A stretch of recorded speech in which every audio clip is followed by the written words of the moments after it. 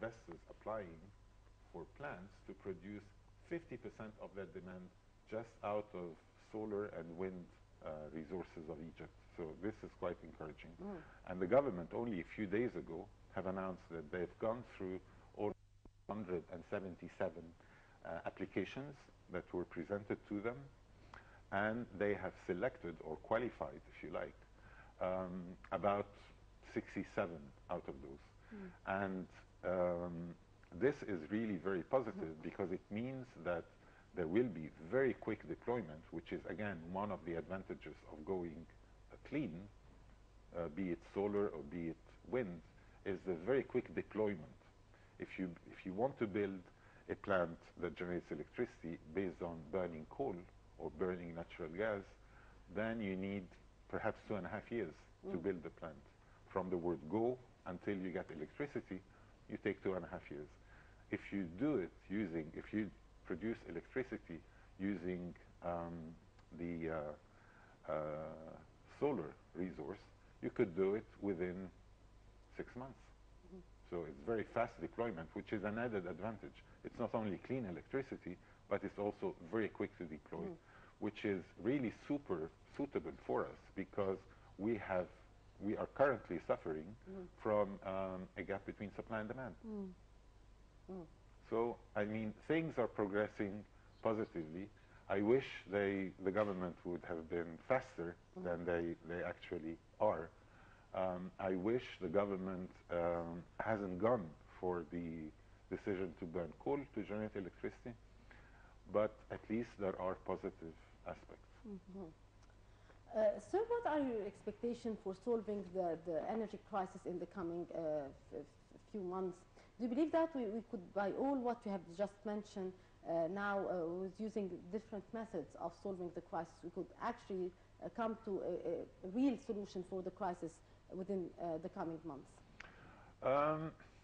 Well, I hope so. I'm not so sure. But you have said that happen. The problem did happen a decade ago, and up to this moment we did not find the right solution. So do you believe that this could happen now? Yeah, I believe it's not a question for me to answer, but I am hopeful. I'm hopeful that we shall not have as many brownouts summer 2015 as we did in summer 2014. We will not suffer as severely as we did suffer last summer. Whether there's going to be 0 brownouts and there's going to be electricity for everybody or not, I cannot answer this question. If you ask me if it's feasible to have 0 brownouts summer 2015, the answer is definitely yes, we can, because of that quick deployment of plants using the energy from the sun. Very, very quick deployment. But does that need a lot of a huge amount of funding which could not be available for the government, for example? It's not a question of funding, because it's going to be 100% funded by private money, private investors. So the government doesn't have to worry about having sufficient resources to finance plants. So we can find a solution without spending money from the government? Yeah. That's the whole idea. Yeah, but what I don't understand, because it's also a bit fearful, because when you speak of investors who are coming from abroad to invest in this mega project that would be eventually a period of time beneficial for millions of people, yet when the government says that it's going to be buying this product off them, it will trigger a lot of question marks in people's head on how much will I be buying it for. At the end of the day, you want to solve a crisis that would be useful for people in affordable concentration, a country that suffers of over 50% of poverty. Yeah. And let me assure you, it's a very difficult equation. Yes, it's a very valid concern that you just expressed, but let me assure you that there's nothing to worry about. Because when you talk to people in the government and ask them, could you please tell us how much does it cost you, the government, to produce a unit of electricity? For a decade, they always insisted that it cost something of the order of 35, 36 piastres.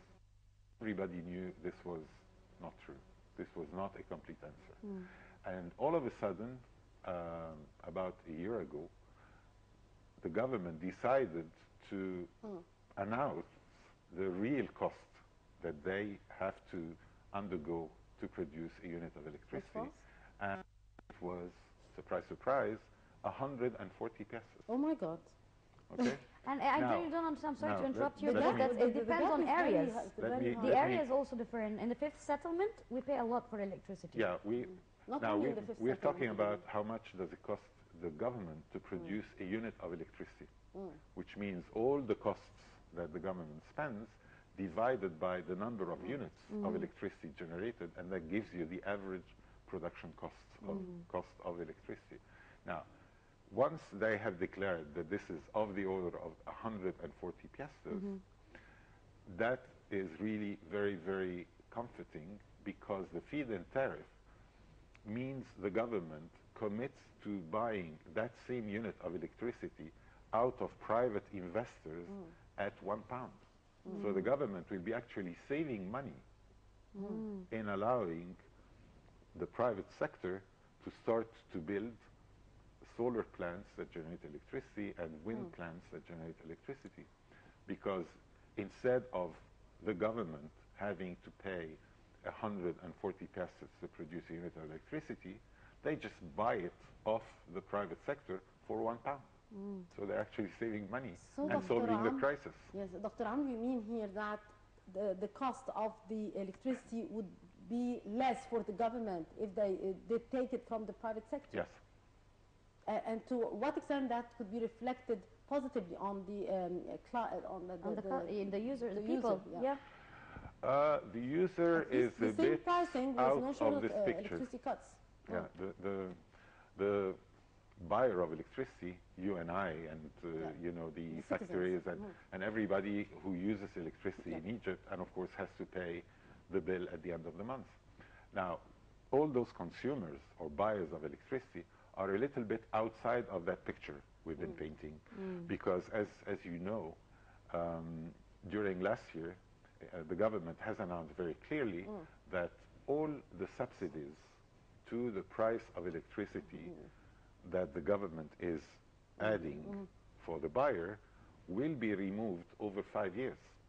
So over a 5-year period, We will every notice an year, increase in the you pricing see of an electricity. escalation of And the it did start, electricity actually. price, And I'm sorry to removing the interrupt you there. subsidies. I need to talk about something also, because it always triggers me when we speak of electricity, or what is your right as a government, what is my right as a customer or an Citizen. Egyptian citizen.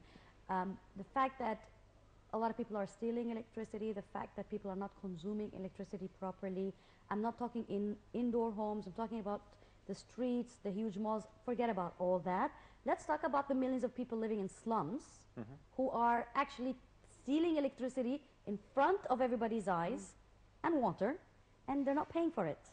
I mean, you can't just like take a wire and then stick it somewhere Many and, people are and actually decide doing that, not only in to open a slums. cafe in the middle of the dark and Sir, seriously. I even watched What is this? people selling stuff on the 6th of October bridge, on the standing in the corniche.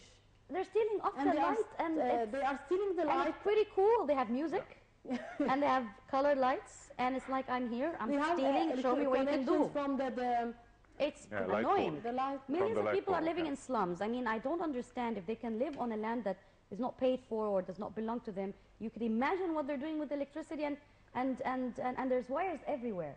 I mean, I've been to slums for my coverage for many things, and there's like wires everywhere. You don't know where it's coming from, where it's going. It's just, what's going to be done about that? You can't make, I mean, I understand that in an area where I live, I need to pay, but I can't find it right and fair as an equal Egyptian citizen who have rights at the end in this land, for me to pay extra stuff because of where I'm categorized in society, and other people are taking it for free. Yeah, yeah, of course. I fully understand what you're saying. And let me tell you that, you know, perhaps it's going to be a good surprise that developing the resources that Egypt has in terms of sun and wind, which are humongous, as we said right at the beginning, actually part and parcel of solving that problem you just mentioned. Because if we ask ourselves, why are people living in slums? It's not out of their choice. It's because of other problems, other social problems that have accumulated over the last few decades. So if you really, as a government, decide to develop our very rich solar resources, not only to cater for electricity demand in Egypt, but also to export clean electricity, then you are forming a national project that will need people who live in the slum areas to really move into the areas where we can build huge power plants that will turn the solar energy into electricity for local and for export, and that will solve the problems of the slums. You will no longer have slums. You will have people who would have proper employment, you would have proper development of Egyptian resources, you would earn soft power by exporting electricity. Because if you export electricity to a country, then that gives you soft power on that country. Well, on the soulful note, a thousand benefits can be made if we decide to properly develop our clean resources, and that will save us from burning coal, making more pollution, and so on. Mr. Amr Mohsen, energy expert, thank you very much for joining us on the Breakfast Show. And thank you very much, Dr. Amr. And we have a short report. We have a report rather by Dina Yunus, and we'll come back after that to resume our Breakfast Show episode. Stay tuned.